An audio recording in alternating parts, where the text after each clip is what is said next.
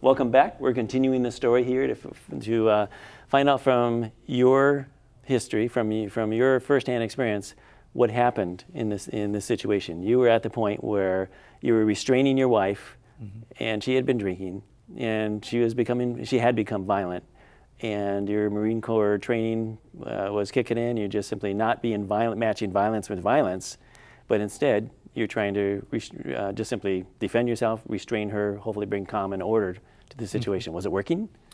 Well, at first I thought it was. After I held her down, first she was, physically violent at first, and but then she stopped. And when she started to calm down, I talked to her calmly. Here's what is going on. I'm not trying to hurt you. I held you down because you can't hit me with a chair. You can't swing at me. That's not something that is going to happen in this house. It's just not. And I said, I'm going to call your friend and ask her to stay with you tonight. Then I told her what I was going to do. I'm trying to calm the situation as I'm, holding her down. I said, basically that's what I'm going to do. You still needed the password to do that. Right. Well, at this, I know I needed the password, but I was trying to rationalize with her, say, this is what I'm trying to do, is I want you to have a trusted friend come stay with you. You can talk to, you can tell her how you feel about the situation and get it out. But it's something that we obviously need to be distanced from this, because it's when it gets to the point of physical violence, we're not having a discussion anymore. This isn't a husband and wife healthy relationship. This is a violent relationship. And so I basically explained that, and I could see her, the breathing slowing down. She was showing indications that she was calming down. I released her at that point, and she got up and stormed out to the living room, and a little bit later she called the police from that point. Did you know that she was on the phone with the police? It took me a minute. I heard her kind of talking in the living room. I was all the way back in the bedroom, and I was actually back on the computer trying to find a way around the block she had done. And in the meantime, she's calling 911. In the meantime, she's calling 911. And she reported She what? reported that she was angry, and she reported that I had assaulted her and committed domestic violence. And in what she explained at trial, she talked a lot about this, but she explained how it was, she was angry and I wasn't validating her feelings. And she had tried physically, she had tried everything she could, and she couldn't get to me. I was still the calm, exterior that I usually have. And because she couldn't kind of, get in there and, feel like I was hurting like she was, it was her next instinct was, I'm gonna reach out and try to get someone else to cause him pain because I'm not able to myself. And in her current state with the alcohol and probably the mix of the prescription medication she had, it may have made it seem like a more good idea, even though something that you normally rationally you would say this isn't a good idea. You've heard the 911 tapes, I assume. I have. Did it sound like she was slurring her words or having other obvious symptoms that would indicate that she had been drinking? She didn't sound much like she's slurring her words, but she usually the way I can tell if my wife's been drinking is she gets more emotional. And you could definitely hear that in the tape. That's kind of how she acts if she has been. She doesn't drink a lot typically, but if she does, if she even has a couple drinks, I can tell she becomes more emotional as a person, and she was definitely emotional on the tape. And she actually told them that I had hit her in the front of the face and the back of the head, multiple times and hard, is what she said. Hard in the front, hard in the back. Which actually I'm glad she mentioned that, because it actually benefited me later when they could see that, you have a Marine that outweighs her by over 80 pounds, and there's not a single mark, not a scratch, not a bruise, not a red spot, nothing anywhere. And it just didn't make sense. So when did you discover that she was on the phone with 911? Did you walk in on that conversation? I did. I walked out because I thought I realized, I said, oh wait, she has a phone. And that's what at first when I heard her on the phone, I was thinking, I can just grab her phone. It hadn't occurred to me at the time, but I was thinking her best friend's number is going to be in her phone. So I can simply pick up her phone and use it.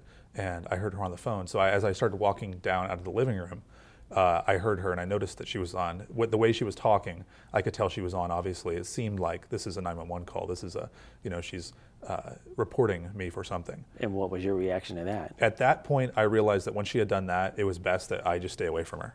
And I knew at that point I was gonna have to wait for the police to come if that was the case. So I kind of said, what are you doing? At first I said, are you telling them that you hit me, that you're calling on yourself? And she's, I think she said that she admitted that she had slapped me or something like that. And then I just turned around and said, no, I'm just gonna walk away because, that's.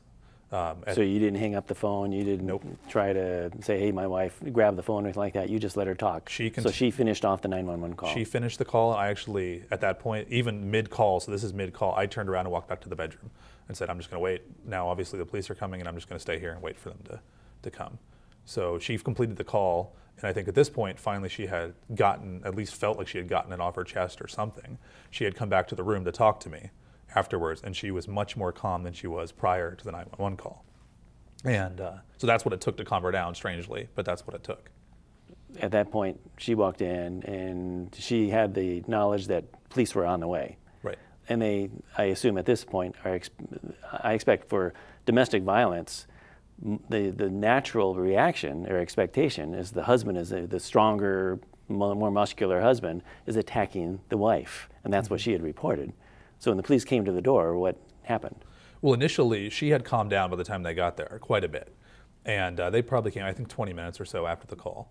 But she went to the door, and something that we've always talked about before is not to, she had an experience prior to this where she was pulled over on the highway years ago when she was in college.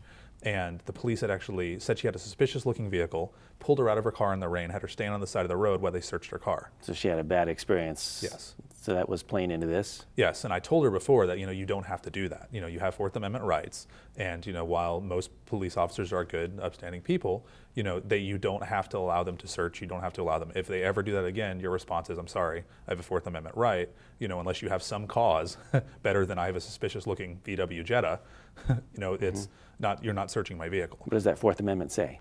It specifically says that, well, one of the elements of the Fourth Amendment is that, they have to have a warrant, they have to have probable cause, they have to have, it has to be based, they have to have, they have to go to a judge essentially, obtain a warrant stating where a judge looks at it and says you have probable cause to search this, citing specifically the things, to be searched, the places to be searched, and the things to be seized. That's what the Fourth Amendment says. So it protects from unlawful search and seizure. Absolutely. What's the word? Yeah, it does. Unlawful search and seizure. Yes, it is something our founding fathers knew because prior to the United States coming into existence, of course, the official came and they did whatever they wanted. They rifled through your papers, they searched your home, and our founders knew that that isn't the right way we should be proceeding. That citizens should be in charge of their government, not government in charge of their citizens. So all that extra baggage added a little bit more. So when she opened the door and police were there, how did that play into this? Well, she told them to wait outside. She said that, I don't want you inside the house, I'll talk to you outside. Because we had discussed how they don't come inside the house, they don't come inside your car, you can talk to them, you control the situation. They're not dictating to you, you're in control. And so she had told them to stay on the front door, and she would talk. You have a front porch, I take it. We do have a front porch. They're not out in the rain. It was a nice night. Yeah, it was a little bit wet, but it was, they're covered. It wasn't a bad situation to be in. I actually walked to the front of the house at that point, too. They pushed her out of the way, came inside the house, and I told them the same thing. I said, I'll be happy to talk to you guys, but let's talk on the front porch. We want you out of the house. They ignored me, so I said, okay, we have a Fourth Amendment. And I began discussing the Fourth Amendment. And they essentially ignored me anyway, searched me, told me that it was for my own safety that they were coming inside my house and searching me. And then after they had completed their search, they took me outside and one of the police officers stayed with my wife, the actual deputy sheriff. So they searched you for weapons? They just searched me for weapons. Okay. They didn't search her. And you felt like at that point, it sounds like your constitutional rights were being violated. Absolutely. Did that upset you? It did. It did. And I knew that that's something I would deal with later. And I told them, this is, I didn't act, aggressive about it, but I let them know that I understand that my rights are being violated. They said under community caretaking laws that they were allowed to go inside a home. Well, those people that, if you know the history of community caretaking, it initially happened because there was a police officer that showed up at someone's house and the door was ajar and it was an elderly woman who lived alone and they were worried about her health and safety. So they were saying, well, we don't want to have to get a warrant to go in to help the elderly woman that we know is inside this home that, she could be hurt. So the judges in the past have said, okay, well, that's okay. In that situation, you can go in to try to help them because you have a reason to, try to protect your community and it's not something you're doing to be malicious. So the police officers, they have to make a call. They have to make a call.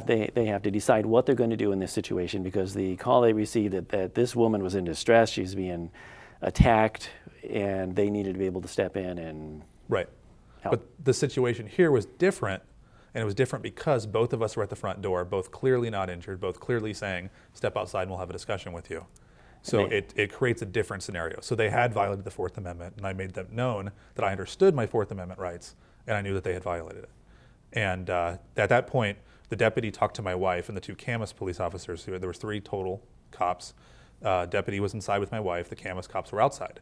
And I talked to the Camas cops for a little bit. They tried doing the cop routine with me, which is typical where they try to get, information and do the cop thing. And I explained to them, I have a Fifth Amendment right as well, and my Fifth Amendment right is to remain silent.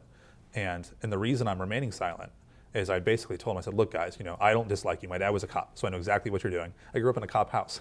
We went to the POB lodge, every other weekend at pig roast with all the other cops.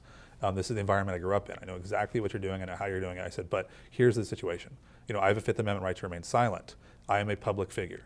If I say anything, it goes in your police report. Your police report tomorrow will be in the paper. So at this point in time, because I don't, I want to, essentially I didn't want to say what my wife had done publicly, and I was hoping that all of that wouldn't have to come out. And I didn't want to, of course, as a husband, I don't want to embarrass her, and I don't want to have to, talk about these kind of things. So I said, because of that, I'm exercising my Fifth Amendment right to remain silent. Were you still running for Congress at that point, or was this after that? This was after that, but I knew that obviously, I'm going to work in politics in some capacity, just because this is what I love. I'm passionate about the Constitution. I'm passionate about none of those things during the campaign were fake.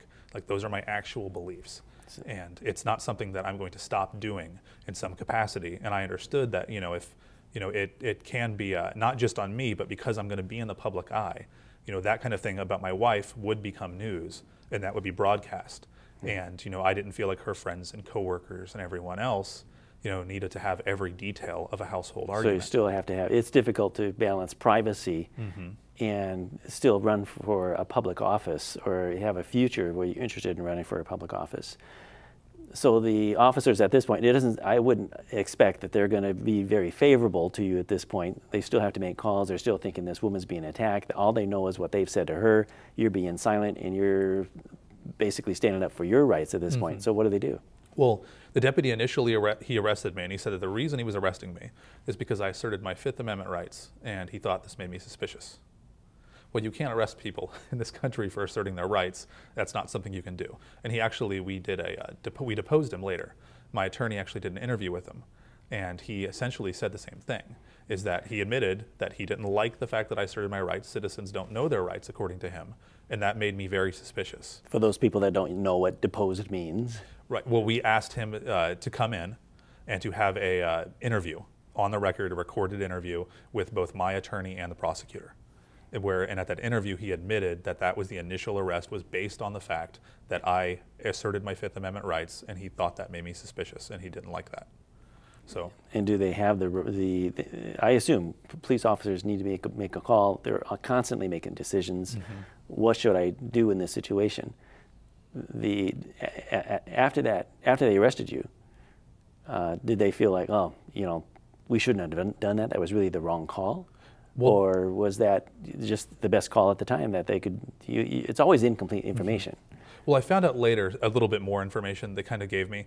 The Camas cops, I think they were kind of looking at each other. Just the vibe I got was kind of, they were thinking, well, this is kind of, a strange case because he obviously is the calm one. He didn't attack anyone. There's no marks. I think they were kind of running it through their minds, just looking at them and noticing the looks they were giving each other. It was kind of like, this guy obviously isn't doing anything wrong. He probably didn't. This is while you're at the police station? No, this is why we're still at the house. I'll see. So he had initially placed me under arrest, took me to his car.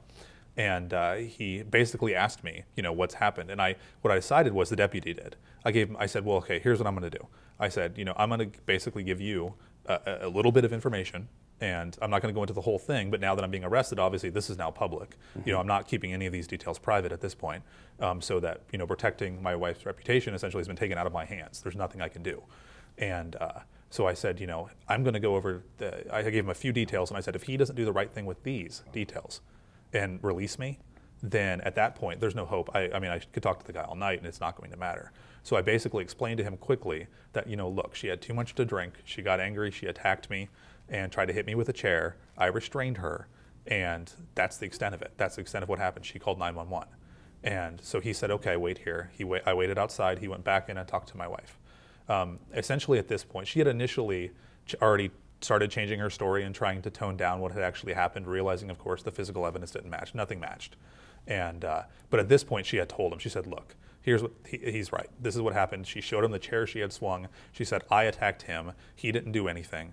All he did was restrain me, and I was angry at him, and I made the whole thing up. Do you feel like she did not expect you to get arrested? And that was surprising to her? I think it was shocking. I think she told me this later, she thought they would come and they would basically yell at me. In her current state, she was thinking that they would come and somehow lecture me about being mean to her, and they would leave.